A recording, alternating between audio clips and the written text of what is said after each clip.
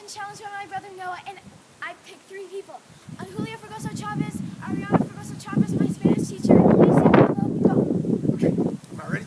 All right, I am challenging my brother. It's my brother-in-law and sister-in-law, Michelle Ottenreith and Brian Ottenreith. My sister Cheryl and her husband Mike, who live in England, so we got to make sure that ALS takes the pound or the euro, whatever.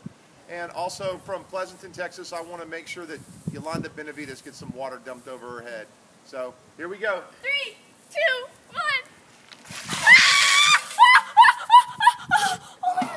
Look at that. And I never moved.